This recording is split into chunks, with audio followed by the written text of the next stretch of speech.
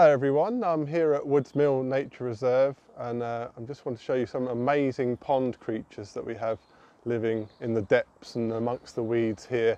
And we're going to talk about the big bad predators that we find here in the pond. Let's have a look. So first up we've got the greater water boatman or back swimmer. So these belong to the true bug family, so a bit like the shield bugs you get flying around in the summer. They're often called stink bugs because they release a horrible smell. Same type of creature. They can actually fly from pond to pond, but if you look at them in the water, they're pretty well adapted. As the name suggests, back swimmers, they swim sort of upside down. So if you were a creature looking up, there's almost a shiny sheen on the wings, so you wouldn't see anything there. They've got two huge paddle-like legs at the back for kind of powering themselves around in the water. And then they've got four legs, being an insect, that are used for grabbing and gripping. They will eat pretty much anything smaller than them or anything that falls into the water, so worms, pond skaters, sometimes tadpoles or small fish. And they've got a piercing mouth part that actually injects a venom, so they kind of grab onto their prey with their front legs, stab it, and then kind of suck out the juices. One of everyone's favourite pond creatures are tadpoles, and we're quite cool. We've got a frog tadpole, a toad tadpole and a newt tadpole to show you. As they grow up, they switch from feeding on plants, so typically algae or other small pond plants, as they're growing up from their small larval stage. But as they reach maturity and almost start to develop those legs and things, they'll start to eat other creatures, so nymphs and beetles and worms, basically anything that will go in their mouths, they'll swallow them up, and they're a really important part of the food chain within the pond. They'll feed all those other bigger creatures like the fish and the nymphs and the beetles. Basically everything likes to eat tadpoles, so that's why they lay so much spawn, is that not many of the babies will survive, but there's a lot of them, so hopefully some of them will make it all the way to being either an adult frog, newt or toad. So next up is another big bad predator. It's the Dragonfly Nymph. So nymph is a larval stage of any kind of fly. So it's kind of the larval stage, the baby stage of a dragonfly. It's actually a lot longer than the adult flying dragonfly's life stage. Some of the dragonfly species, nymphs, will actually live for about 5 years in a pond before they hatch out and only spend that one summer on the wing again. So they're quite big. They actually breathe through their bottoms, so they have gills in the back end, and they can actually suck in water and blow it out to propel themselves around, so they can move quite quickly when they want to. And they're a big stealthy hunter, often kind of creeping around on the sediment at the bottom of the pond and looking for prey. They've actually got almost like a mask that shoots out from under their chins, kind of pincers on it, so they grab hold of their prey. Even if it's a few centimetres in front of them, it can grab anything that moves past, say like a fish or a tadpole, and then they gobble it up. So yeah, pretty impressive little hunters.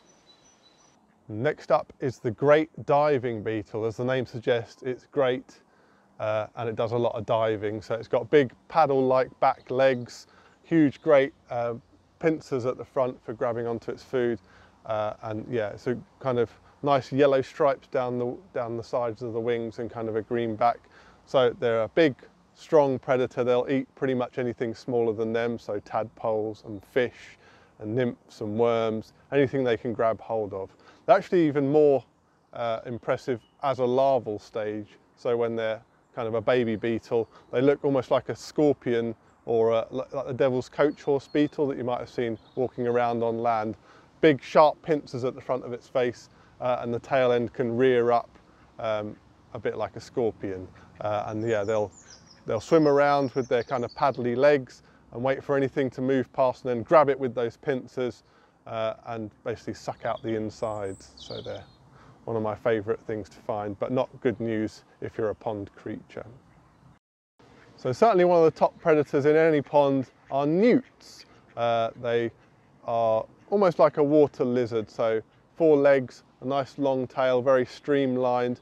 When you see them swim, they almost like to use just their tail, a bit like a crocodile. They'll kind of pull their legs to the side of the body and then propel themselves through the water.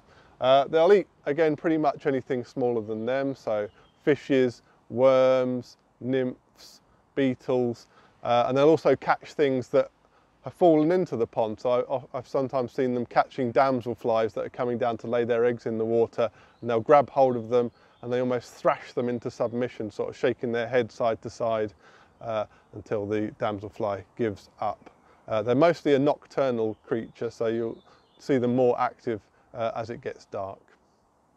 And so the final top predator that you'll find around ponds, not always in the ponds but around ponds, are grass snakes. They sometimes call them the water snake because they are so often found around water, and they're very adept swimmers. If you ever see them on the water, they can take off, swim faster than most creatures that are designed to live only in water. So their favourite food are frogs and amphibians. They kind of switch their diets.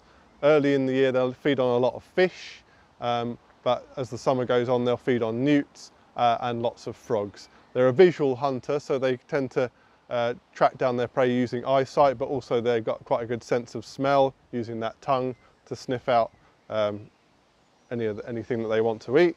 And they don't have venom, so they can't cause a venomous bite to subdue their prey. They're not a constrictor, so they don't squeeze onto their prey, and so they have to swallow their food whole. So they'll grab onto anything that they want to eat, say a frog, and they'll bite onto it and swallow it, often alive, swallow it whole all the way down. So yeah, definitely one of the top predators in any pond.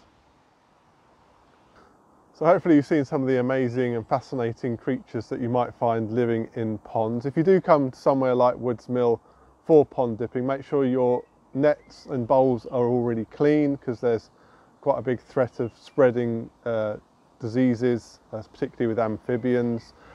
Treat any creatures that you do find kindly and gently, and make sure you put them all back.